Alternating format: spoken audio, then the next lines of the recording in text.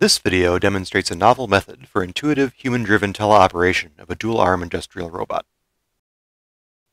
We use a Yaskawa Motoman SDA-10, which has two 7-degree of freedom arms and a rotatable waist. Each arm is equipped with a Robotique 3-finger gripper, an ATI Mini 45 force-torque transducer, and a Sony machine vision camera. In this example, a box is placed arbitrarily in the robot workspace. The robot detects the box's location, moves both arms around it, and aligns the grippers to each other for a stable grasp. The two arms then move toward each other to securely grasp the box and position it into a home position.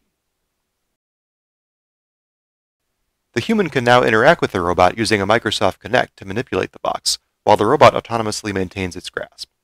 The desired box pose is estimated from the line segment connecting the user's hands. The force torque sensors are used to maintain a desired squeeze force on the box without crushing or dropping it. We translate task space error to joint corrections using the damped least squares controller. The position error is also clamped to a maximum value to prevent jerk in the motion control and force control instabilities. In our visual servoing stage, as long as the box is within the visible and graspable range of the robot, the controller can align the grippers to the tags. The box does not need to be centered in the robot's workspace or aligned in a particular orientation. For our planar estimation, we use Alvar artificial reality tags. We incorporate support tags and estimate the plane consistent with the majority of the tags to compensate for the rotation ambiguity from a single tag.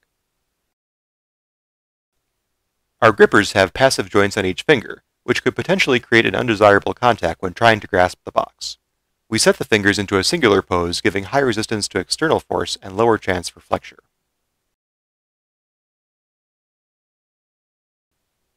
First, we tested our manipulation controller by sending virtual command signals. The hybrid motion force controller can handle complicated motion in all task space directions, with all 6 degrees of freedom. The human operator raises their leg to start the teleoperation mode. However, if needed, the operator can pause the controller by bringing their hands together. This puts the controller back in idle mode. The teleoperation resumes once the user lifts their leg again. If the teleoperation is in idle mode using the pause gesture, the operator then has the option of returning the box to home pose by pulling their arms far apart. The operator can then restart the teleoperation by lifting their leg again. For exiting the loop, the operator also has two options. They can either raise their leg again to end the operation with the box still in hand, or they can spread their arms wide to release the box while in the current pose. Overall, the system provides an intuitive interface for controlling a dual-armed robot in task-level manipulation objectives, and provides a good framework for more complex manipulation and assembly tasks.